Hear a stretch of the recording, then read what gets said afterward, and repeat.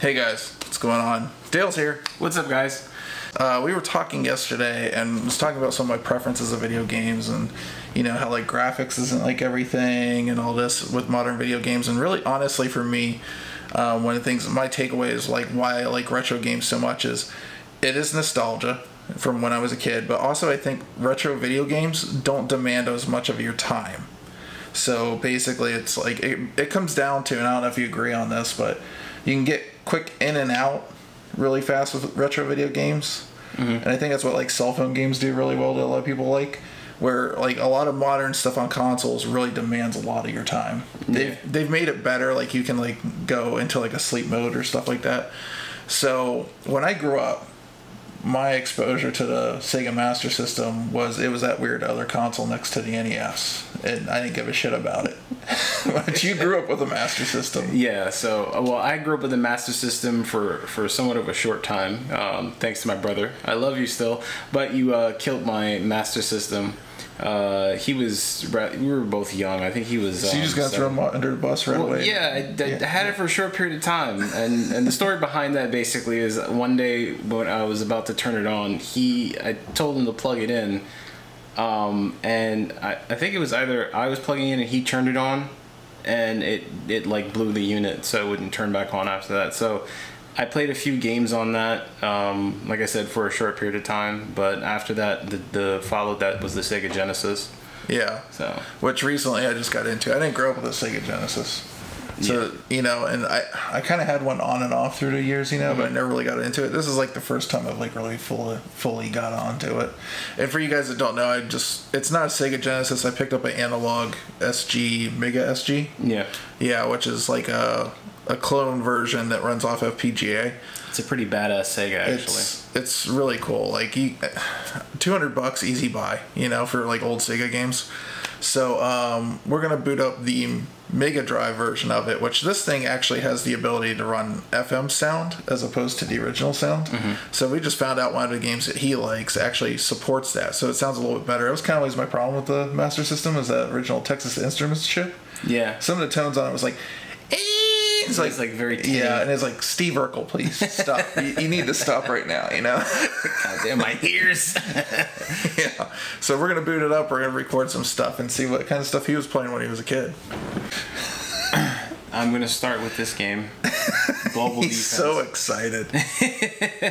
I'm going to start with this game. Sorry. Yeah, I'm going to start with this game, Global Defense, from 1987. So this was one of the few games. I remember Global Defense, Dick Tracy, Spellcaster, and the built-in games, because the Sega Master had two built-in games, Hang On and their version of Duck Hunt.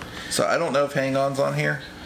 I can Since check it was after. built in, yeah. So I have no clue. I can check after, yeah. But let's try this one. It's a city. Boom! And it got bloated up. Wow. So is this supposed to be like missile Global command? Defense. Is it supposed to be missile command?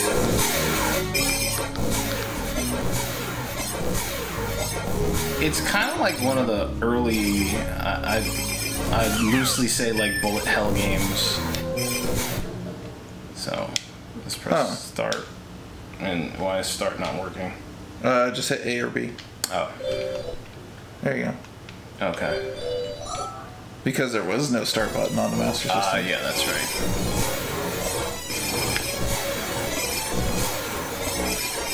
Oh. So are you supposed to be a satellite?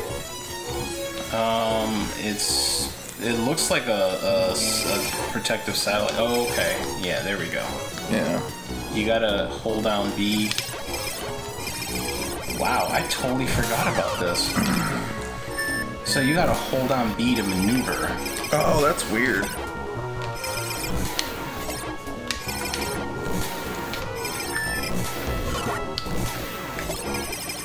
By the way, apple juice and strawberries together. Oh, I died.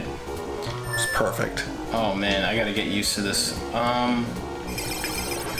Is this the case where a game's like not holding up?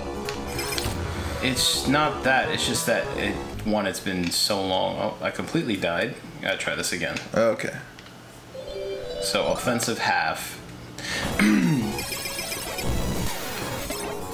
Like, this thing never really it obviously doesn't seem to have a story, just protect Earth. Yeah. Oh shit.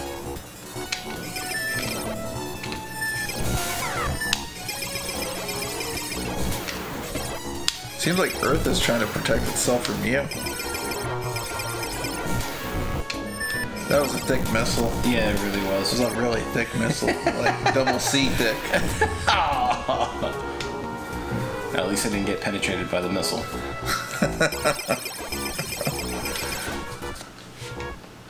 It's interesting. So once you die, come back. The game seems to pauses for like a moment, and then it starts back up. But move. Oh, here's thick. That's the big boy right there. Why does it look like a space lobster? Whatever the hell this crap is. I don't know, but it keeps beeping like you're sending signals out or something. I don't know what those little weird flippy patterns are either. Those don't make any sense. Never seen Star Trek? Yeah. Make any sense either. Who's that power up? Yeah. Move up. I don't know if this is because it's on this controller and the way it's emulated. I don't remember having to hold the button down to... Oh, okay, so that's my ship. Okay. Alright, so off to the next level. Missile, satellite, fighter, okay, defense half. Oh! It's kind of like asteroids now. Oh.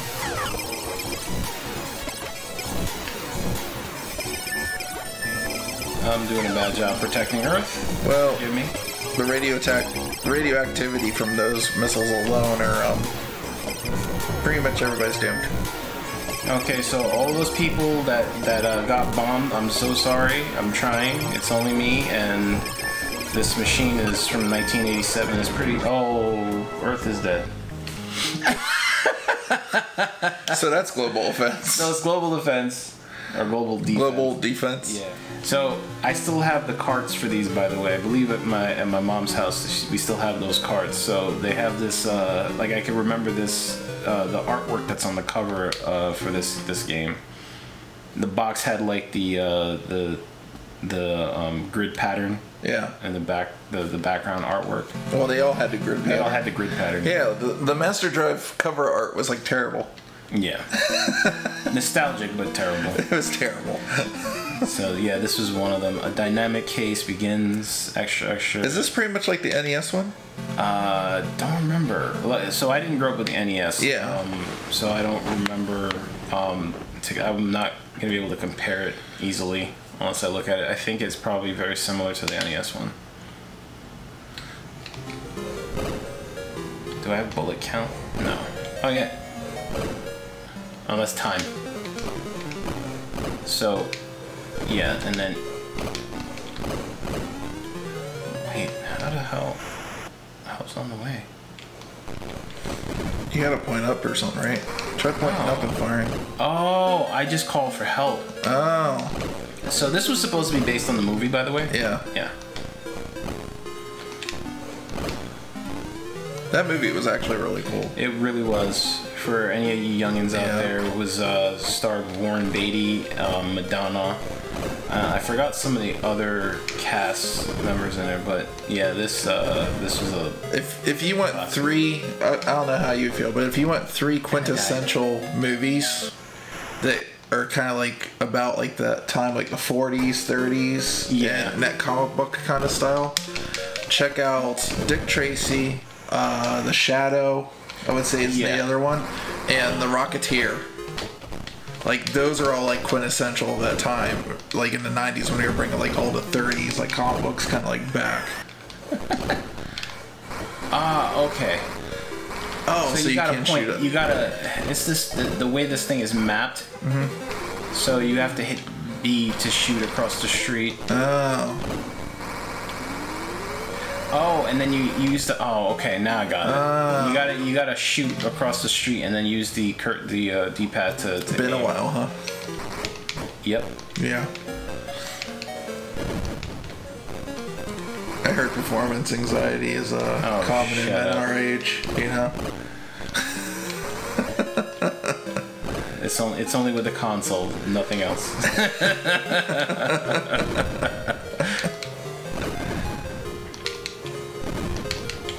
Keep drinking your juice, kids, because one day your dick don't work. Was that a pun because I'm playing Dick Tracy? That dick's not working. Well, he's kind of old.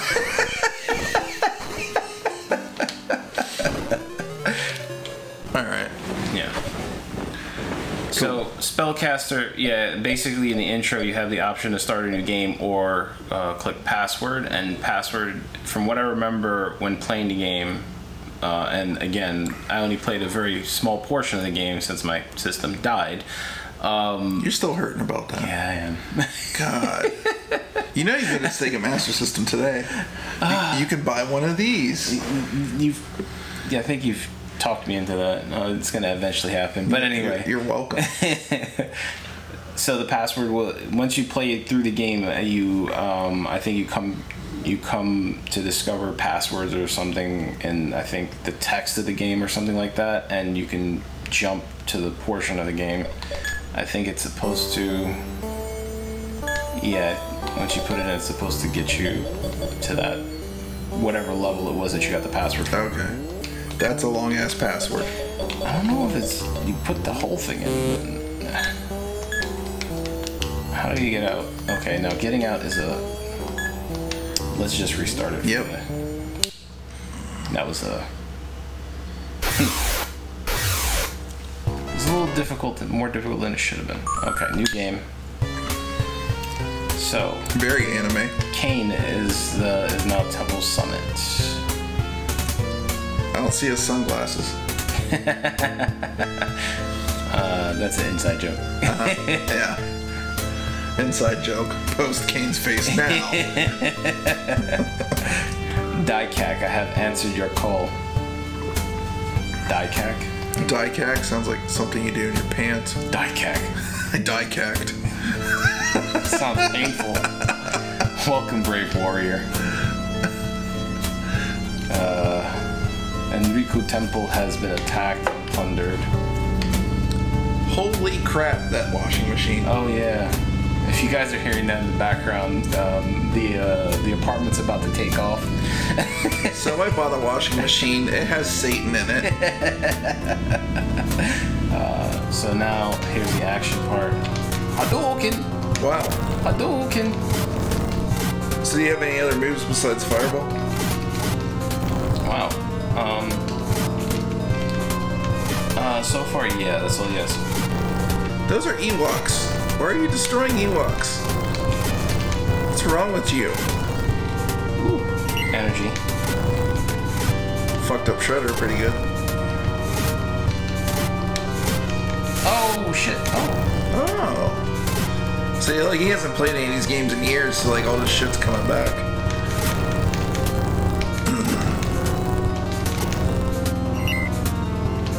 I would say like playing games like some of the indie retro style games like Cuphead and stuff like that has allowed me to pick some of the stuff up pretty well because it brings back that style of gameplay. Yeah. Yeah. Go upstairs. So when your Master System was still working, did you guys ever rent games for it? No.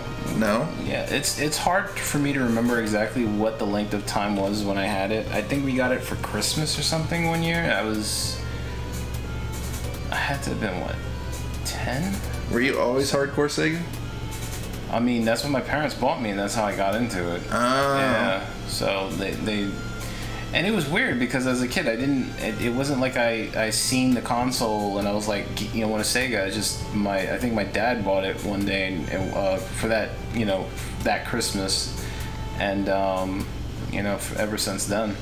But once this died, then I think the following Christmas or so, I ended up with a Sega Genesis, the 16-bit one, the first version, and then that broke because that was my fault. I used to take it in a huge tray with cartridges. So my mom also bought like this tray that stored the cartridges in the console, and there were times when I would go out. I used to go to work with my dad, and my dad would say, "Bring the console with you," because he used to work as a editor and he was a cameraman for Fox 5. So he'd have us in a room at times, and we'd be playing. We'd basically hook it up, and we'd be playing games. My brother and I. Sometimes a friend would come along, and we'd just sit there and play games. Yeah. In between that, from time to time, the thing was big. I was not that big at the time. I was small, so my hands wouldn't be able to hold this huge tray. Sometimes it would tip over, and the console would collapse, and that banged up the console. So the first one broke because I dropped it a couple of times. The second one, I still have it, and that one works. And all 30 games that I have for the Sega Genesis. This is one of the other games. This is Hang On. This was built into. I have a story about this. Oh, what's that? Okay, so I used to go to the store when I was a kid called Best, right? And they were weird. They were kind of like, if you guys know what Fry's was with like all the themed stuff, Best did that. There was literally like one store that we went into. It was like a regular brick store, and it looked like part of the wall had been torn out and misplaced. Like the bricks were like there and stuff. I think I have a picture of it somewhere. And that was the entrance to the store. Oh, that's pretty cool. Yeah, so like so we went into Best, and they had like, it was like a general, like overall like department store. So they had everything from like, they had shelves like glassware, appliances, all that stuff. Then they had one little section off for toys. And instead of like getting like normal like kiosks or something like everybody else did, and keep in mind this is really early. This is 86. The Nintendo had been out for like a year, but nobody heard of it in Ohio because it rolled out in New York and California in 85. Yeah. So this is the first time I got experience with it. And there was these two systems, one called the Sega Master System, and it had this game on it, and the other one was the Nintendo Entertainment System with Super Mario Brothers. And it was like the most ghetto setup. It was like just on like one of the pegboard shelves with like two 13-inch TVs right there, like somebody just like set it up like, really quick. And I played Super Mario, and I played this, and this is like, if I have to be honest, this is like the game I had to play when my brother was playing Super Mario Brothers. Oh, so this was just like a passing game? This is the backup. This is just like, let's keep me occupied. But this is still fun. This is still a really good game.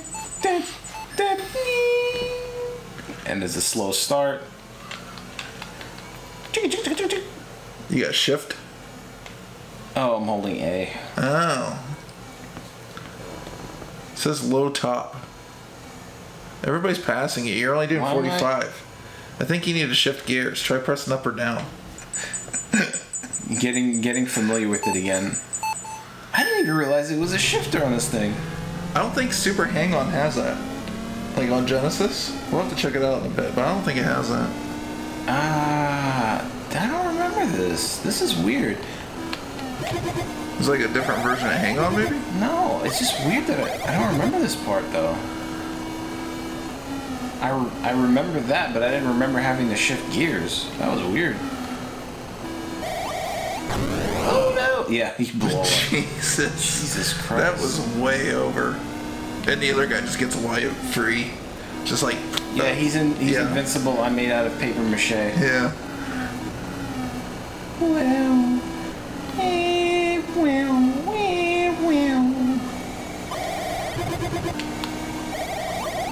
Oh, you really gotta press down on the... Oh, what? Wow. Bro!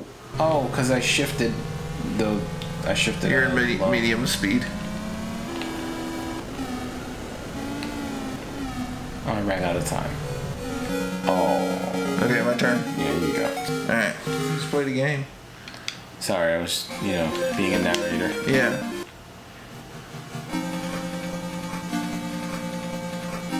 Is this the same music? Yeah. A lot more story in this. Yeah. I think the art is a little bit better in this too than the NES in some ways.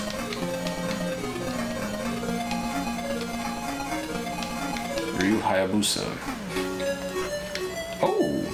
Oh, really? Yeah. So this cut. This is... It's freaking cool. How do you grab that? I don't know. I think you're supposed to slash it. There you go.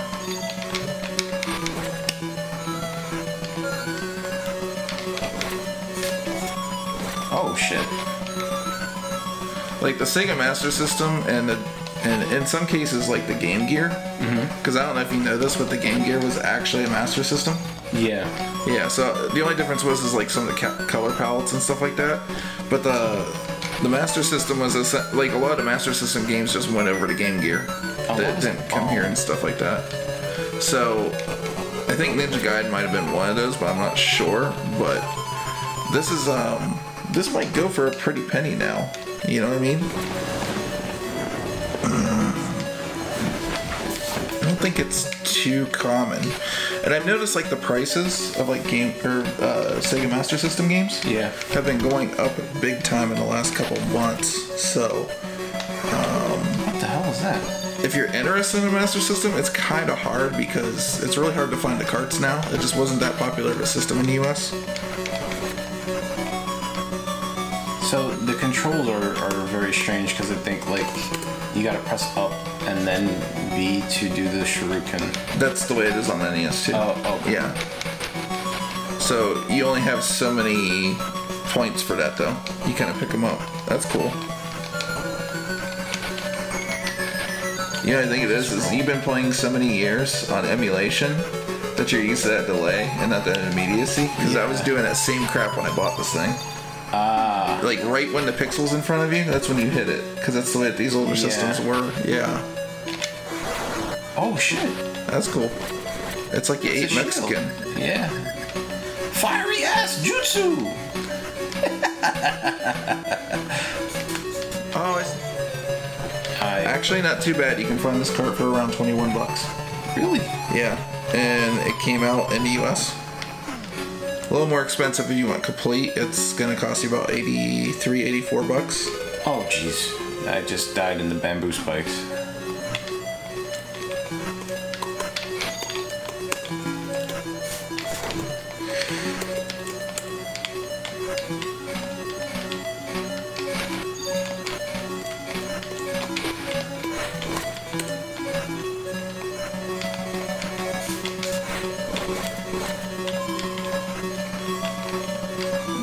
Gee, that was close.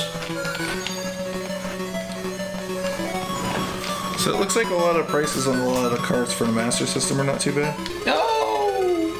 Let's see, Sega Master System. What's some of the most expensive games on there right now? We'll go high to low. Wow, that's a lot. You want to take a wild guess what the most expensive game on the Master System is right now? Wild guess. It's not gonna be what you think it is. I bet you that. What, $200? 500. 500 for a loose card of it. Of this? No. This is like 22 bucks. Wait, a loose card of what? You want to take a wild guess? Shoot. I don't know what. Sonic the Hedgehog. Are you kidding me? I'm not even kidding.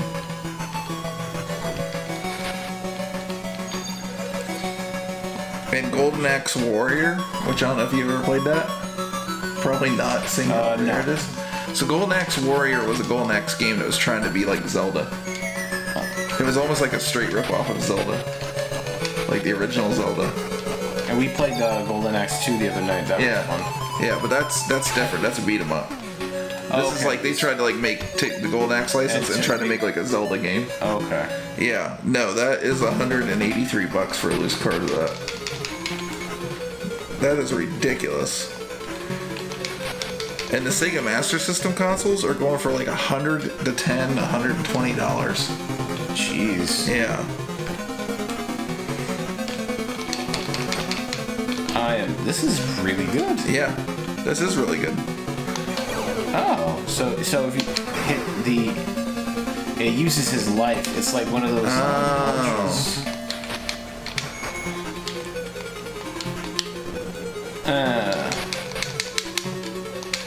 Dale's just gonna play the rest of the Ninja Gaiden for you. Show you how to do it. No, he's gonna kill me.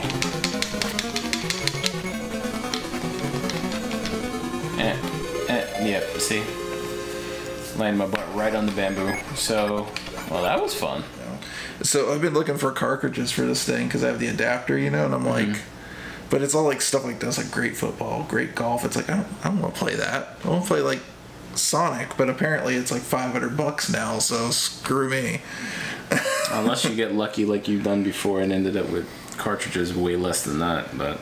Yeah, that was a long time ago though. That ain't happening no more. Like ever since this, like people like selling stuff for like $3 million, that's all over. So, anyways, that's kind of been our look into the past of the Master System. Thanks for showing me because I've never really messed with it that much. I knew of things, but it's a good revisit for me too. And like I mentioned before, I missed out on a good list of games, but I did have the Genesis, so there are some games I was able to get into and have fun with that until I went over to PlayStation, and then from there on. So yeah. And the greatest game ever made is on the Genesis, and that's Road Blasters. Oh, jeez. Yeah, so. Okay, Chuxton. Oh, what?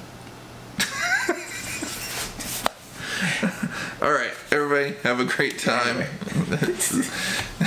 It's time to end this video. It's getting weird. Anyways, take it easy, guys. Later. Later.